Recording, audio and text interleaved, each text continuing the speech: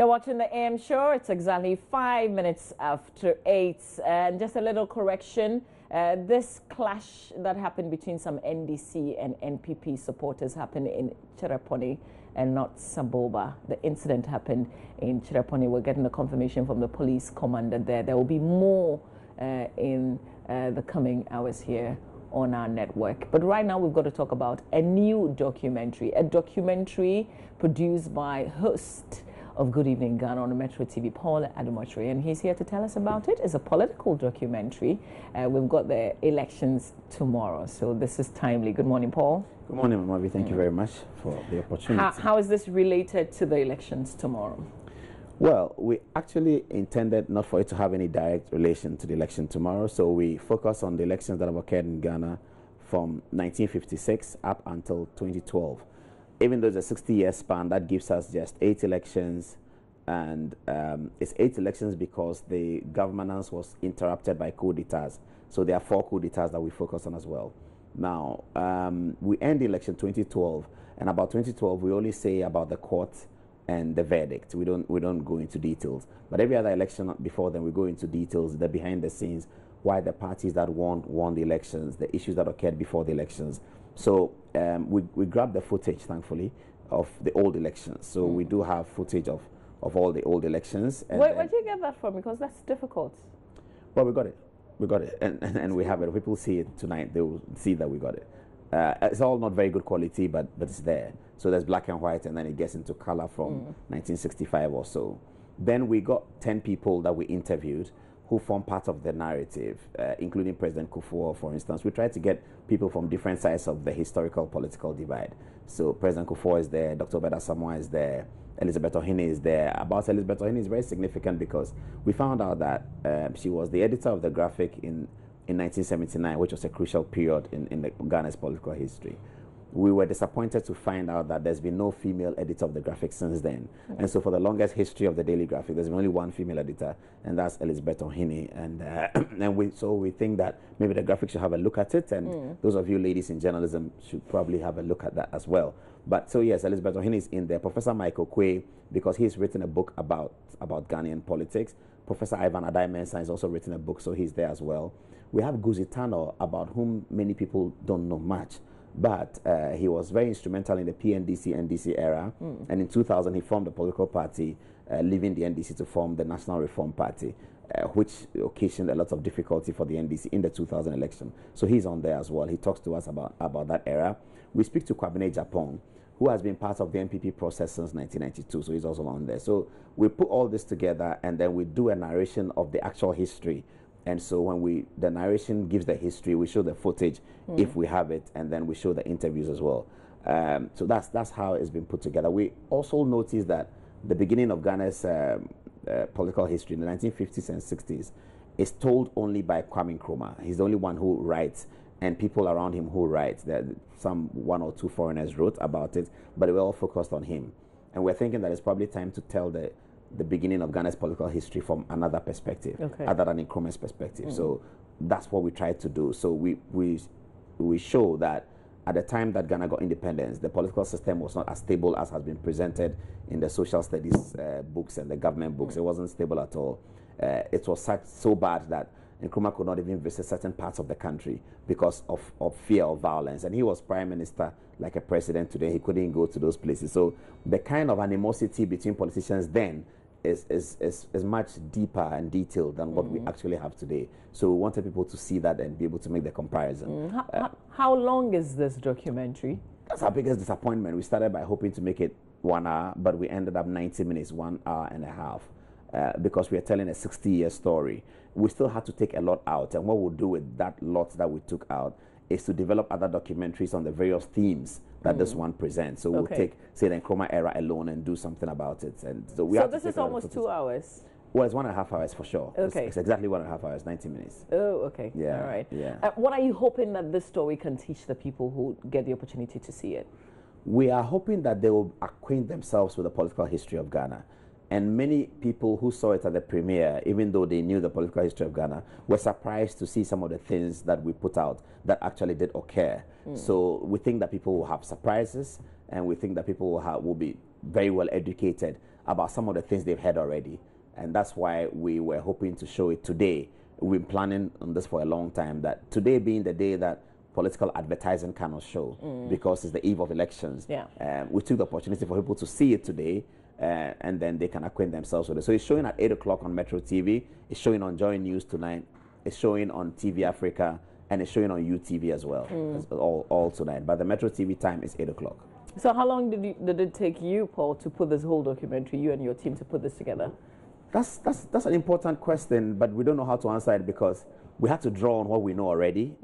So in doing the script, we had to draw on even our social studies stuff. So we drew on a lot of intellectual information that we already had. In terms of physically putting it together, we have been working for about 6 months to put the footage together, to cut us from a 3-hour documentary to 2.5 hours, and now on to 90 minutes. We've got the trailer. I want you to introduce it. Okay, so this trailer just expresses the various aspects of the documentary. And we put some aesthetics in there. It's a film, so we make it look like a film. So we have some outside shots. We go to the Independence Square in the night and film it and put it in there so that people can enjoy it, not just as political information, but also as a film. And so the important infrastructure around Ghana that represents the heritage of Ghana have been captured in the Flagstaff House, Independence Square, Burma Camp, and all of that. So here's the trailer. This journey we chose to step the soles of our feet on is but wide as the breadth of the wild, woven with the fibers of treachery and flabbergast.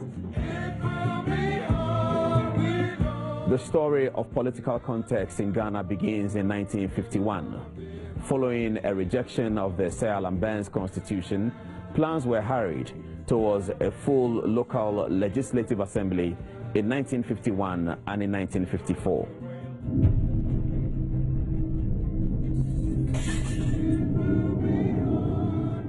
If Nkrumah could not come, his surrogate. Oh God, when after Bafo's death, we saw that, oh, I see, if the sin has become killing, then we shall also wake up and kill. Then we started.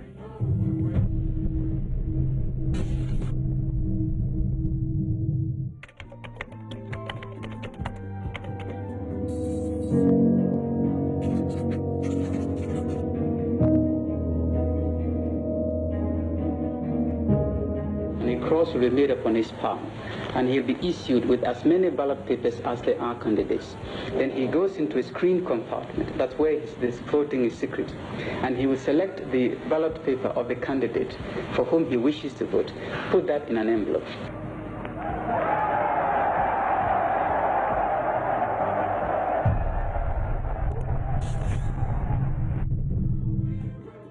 As you go home, remember that the revolution continues unabated. People thought it was a jumper who had done it. But the real beginnings of that bumper was in the rural development coupled with modernized agriculture. And Private Lieutenant Rawlings said to me that, oh, he was going to be the officer who was going to lead the guard of honor at the airport. Could I please make sure that the graphic cameras capture this?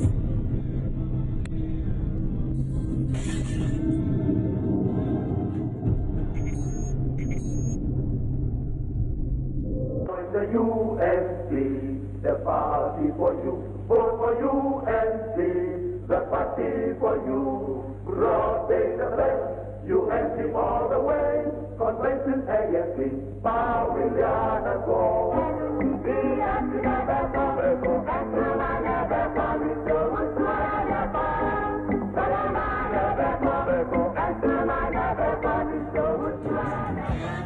Those two people, if either of them had stayed in power without any military intervention, this country wouldn't be where it is at the moment.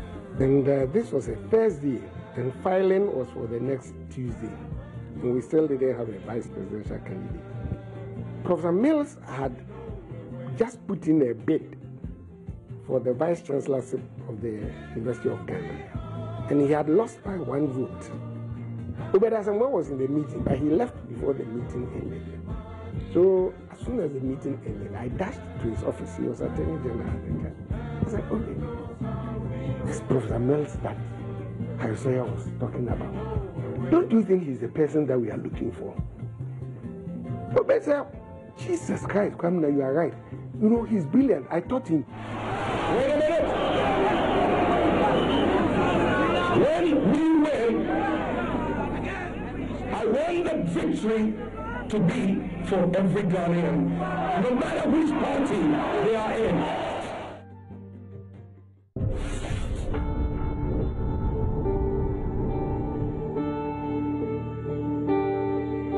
When it comes to the Constitution, if it comes to the Constitution, we are in a position to tell it. What the Electoral Commission is doing is in accordance with the Constitution. There's nothing wrong about it at all. We could have taken to the streets also in a demonstration, because trying to deny people about 30% of their right to vote is a serious business.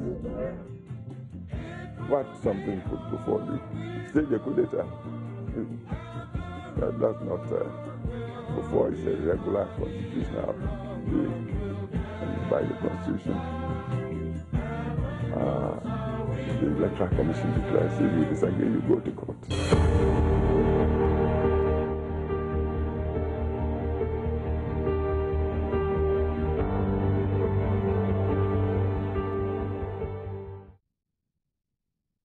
So Voices of Political Campaign here in our country dates back 1966, Paul. 56 actually. Oh, 1956.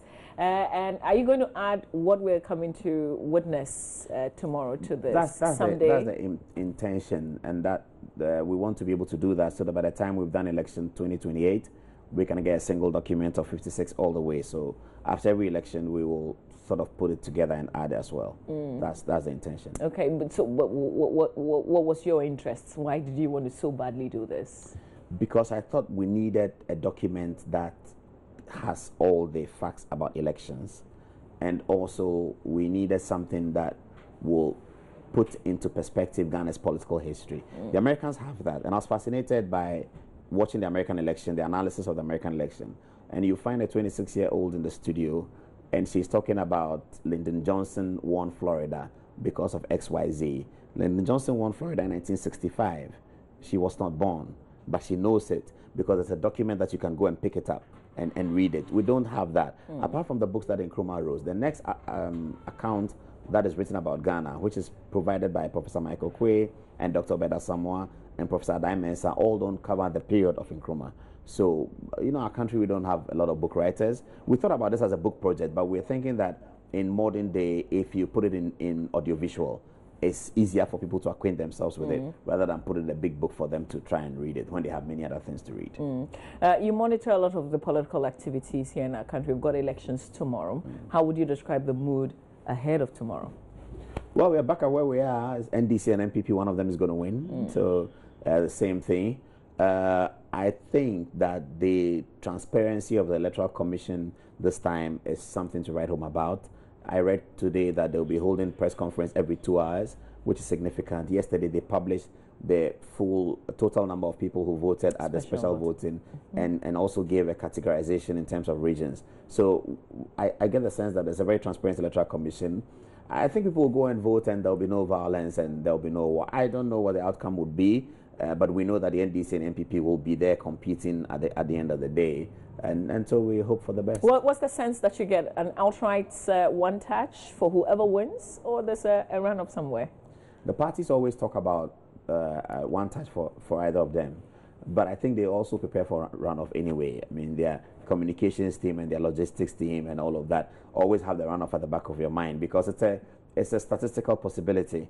So they always prepare for it, but they will say publicly that they're expecting a one-touch victory. I think we wouldn't know until the votes start coming in, and we are looking actually at the swing regions.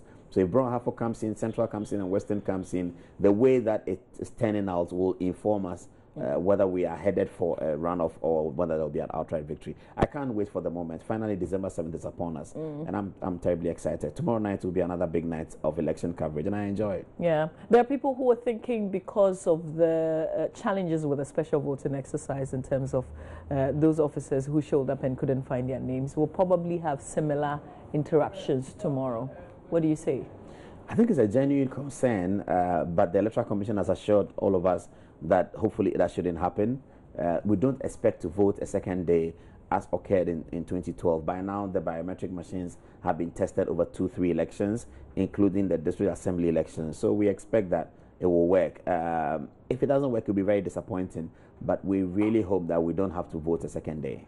Back to Voices of Political Campaign in Ghana. You say start showing today. Yes, tonight. Okay, tonight we'll show it on Joy News. We'll give you the details as to what time we're showing it, but it's also being shown it's showing on Metro TV at 8 o'clock. At 8 o'clock, and it's going to be showing on TV Africa and on UTV as well. Okay, so this is the kind of documentary or film. What do you get, popcorn or what, to keep you company whilst you watch?